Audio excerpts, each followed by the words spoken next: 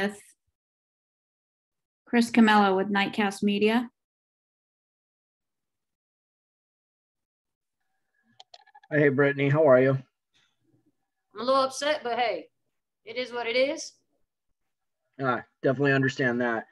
So obviously, I know you pride yourself on defense. How do you try to stay positive, considering you guys were playing really good defense leading into this game, and just see this as a bump in the road and just try to compartmentalize it and push forward? How do you have that mindset as a defensive leader on this team? I mean, you got to think there's so many things going on in the world. The most I can do is like control my attitude, control my effort, control my energy. Like, it sounds cliche, but it's so true. So especially with this game, for me to be upset tomorrow, the next day or the next day about it, it's not going to do nothing. We can't go back. We have 40 minutes to try and win. And now we got 2 more chances whenever that comes up that we play Washington. But we also have a game on Saturday and some more games after that. So we can't get hung up on this. We just got to watch it, learn from it, and build from it. Thanks, Chris. We'll go to John W. Davis with Winsider. How would you grade the level that you competed tonight? I always compete at 110. If I did differently, I hope somebody tell me, but I think I gave 110.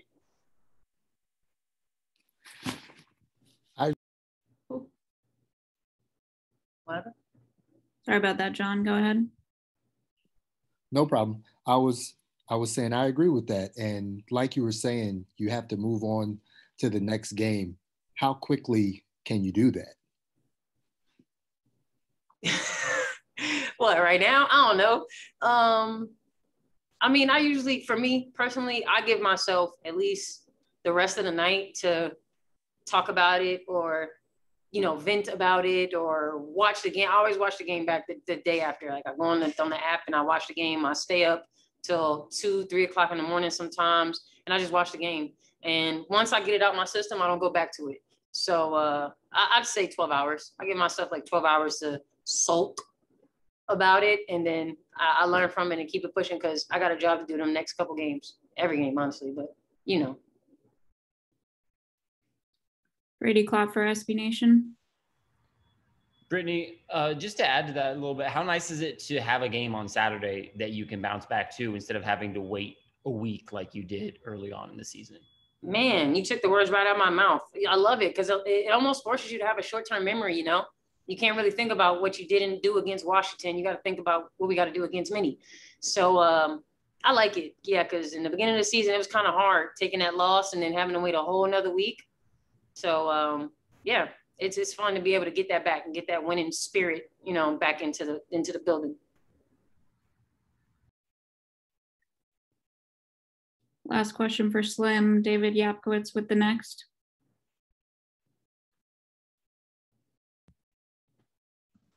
Hey, Brittany. Speaking about the defense a little bit, since you guys had been playing really good defense, up to this point, do you see tonight as being kind of like just a little slip up there a bit, or, were there things out there that you saw that perhaps, you guys can tighten up on or improve on, heading into the next game? Yeah, I mean, for sure. There's always things that, we can learn from. And for sure, one of those things was kind of getting out of our shell, kind of getting out of our defense. We kind of spaced out a little too much, or we overhelped, which is like a bittersweet thing, because at least we're wanting to help each other, but we just got to keep it tight like we've been doing in other games where everybody's moving on a string. So once we get back to that, we're good to go. Everybody knows now, like, okay, LA is a very, very strong defensive team. So we got to make sure we get those kinks out so they don't expose some things. Thanks, Brittany.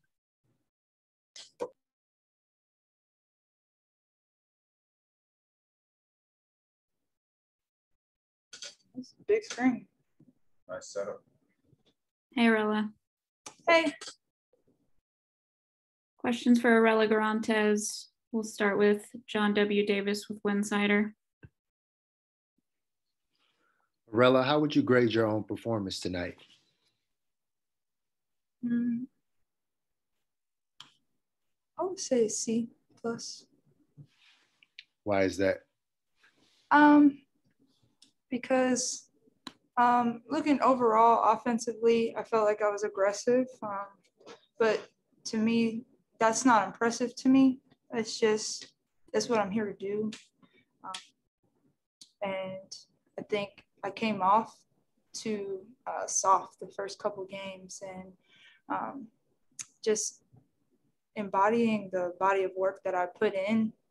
I feel like I was just coming into my own. It was only bound for that to happen and for it to continue to increase. So that's not impressive to me. I'm looking at a whole game scale where there's just certain plays where that can be, to me, in my opinion, game changers, whether it's offensively or defensively, that really could have maybe stopped momentum, changed the game. So that's why I give myself a C+. Thank you. Well, I'm looking forward to a game where you give yourself an A. Thank you. Chris Camello, Nightcast Media. Hey, Arella, obviously a tough loss tonight, but how do you guys just try to see this as just a bump in the road? Because you guys had been playing really well on both ends the last few games. I think you guys had won 4 out of 5.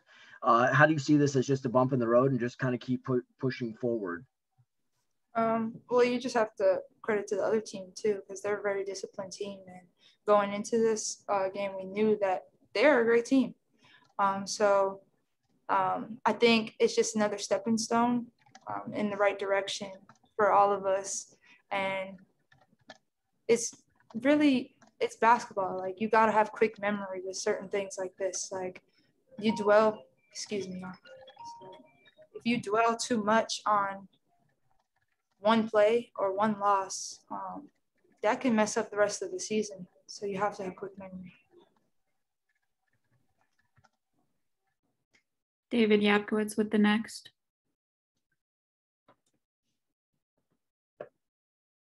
Hey, Arella.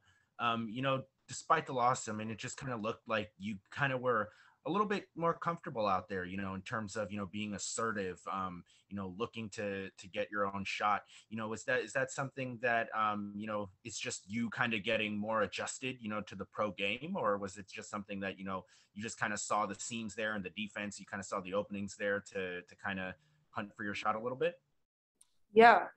I think I realized the last 4 years of, my basketball career in college, I've always had to counter. Always. Every time I've gotten the ball. So I was, there's plenty of times where I'm like, oh, shoot, I'm actually open. Like, so I think just being accustomed to, like, hey, you have the first one. And I had to engrave that, like, in my mind and mentally, like, these past couple weeks, just engrave it in my mind to take the first, counter second. And I think it actually showed today and transferred from my brain to the court today.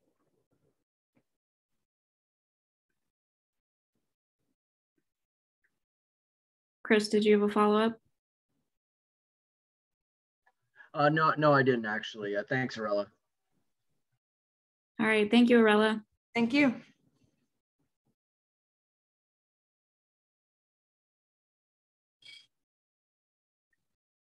Hey, Coach.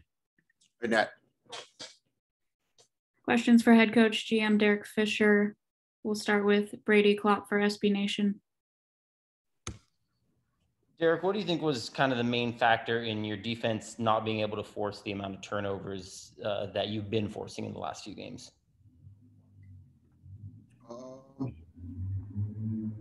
I think the fact that we spent the last 2-3 days talking about how great the defense is. Other than that, I think you just have to give Washington a lot of credit. Really, savvy veteran guards in Natasha Cloud and Leilani Mitchell. And just a team that's, becoming more sure, in who they are and what they want to get accomplished on the floor. And so, you have to really tip your cap to Washington. I mean, I thought that we, I don't think it was complete, lack of effort. We had some breakdowns for sure. I think that personnel wise, Tina Charles's abilities, Atkins' abilities, Hines Allen, et cetera, Cloud's ability to get downhill. Like I think they just caused us more stress defensively, to be honest. And so, we really weren't able to be as disruptive and get out and get some additional field goal attempts off of our turnovers, which is really what we need in order to, to be able to score consistently.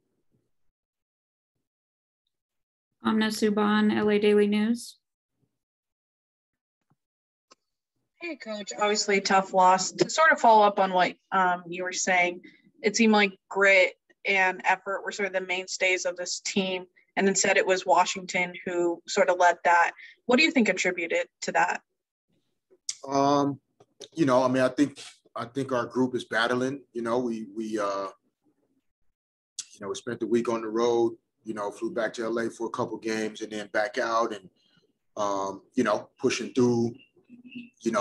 7-8 player rotation, and obviously Carly and Christine coming in to just try to help us fight through the adversity. But I think Washington is that's who they have been. Mike Tebow has created that culture and environment here, and it's something that we've displayed and been able to put out almost every night this season, even sometimes when we've come up short. But you can see tonight we only could do it in short stretches, and we couldn't sustain the grit and effort, in particular on the defensive end, that it would take to get some stops against this team. And again, I think after a slow start, and navigating through injuries and a bit of new personalities on their roster, I just think Washington's playing better basketball than what their record shows, and they were better than us tonight. David Yapkowitz with the Next. Hey, Coach. A little while ago, Arella was talking about how she's really she's adjusting to being open in the WNBA. How in college, with defenses swarming her, that she often had to go to one of her counter moves instead of being able to go with her first move. She looked really comfortable out there, a little more offensively. Just what did you see from her out there tonight, and then just overall, as she continues to adjust to the pro game? I think it's a big adjustment for, Arella in a very unfortunate situation with, the delay to the beginning of, training camp and after the draft in terms of clearing health and safety protocols and, no training camp basically. And, and coming in over 3 or 4 days and, showing enough for us to believe that she has a bright future and that she can help our team. But that for sure makes the transition into the season just more challenging and more difficult for a young player. So there's a lot flying at her. We're throwing a lot at her. The opponents are throwing a lot at her. And so, there's always going to be that adjustment, early in your career. And especially for a player that, offensively dominated the game the way that she did in school, also adjusting to the fact that at the pro level, it's really ultimately about the impact on the game that you have as much or more than what you show statistically. There are a lot of professional players, women and men, that, have great looking statistics and really don't have any impact on winning. And so I think for Arella, learning what impact actually means, and that even as you're finding your comfort level with your individual game, some of the things that she's doing defensively, the deflections, the steals, being in the right places on that end. She has the size to be a good rebounding guard, and she has the size and the ability to make plays for other people. So those are all things that, she can improve on as she goes forward. And, we're asking her to try to do all of that as quickly as possible. But, the reality is, whether it's for her, for Ted Cooper, a lot of our younger players, they're just going to have to learn it as they go. And and we'll have to just figure it out. Time for two more tonight with Coach Chris Camello, Nightcast Media. Hey, Coach. Obviously a tough loss tonight, but how do you just see this as a speed bump and just try to have a more positive disposition even after a double-digit loss in order to keep the team, trucking forward? Because you guys had been playing well, 4 out of 5. So how do you just kind of keep that positive disposition, be like, hey, there's going to be nights like this over the course of a 32-game season? Yeah, I mean, I think it's important to not only message that, but be an example of that. There are going to be nights in this league, whether you play well or not, you're going to come up short, especially on the road. So you can't hang your head. You have to really be prepared to move on to the next one. Even if you win, you can't celebrate. You have to be prepared to get ready to go out and give yourself a chance to win the next ball game. So it's the same thing here. And this is part of growing, as a group. Like things can go well for a little bit. You can win a few games, but you're always going to be reminded of how far you have to go at some point.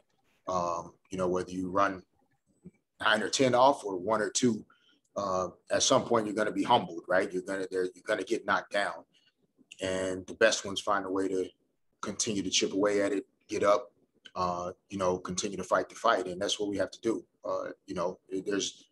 There's no shame in losing against good teams on the road in this league.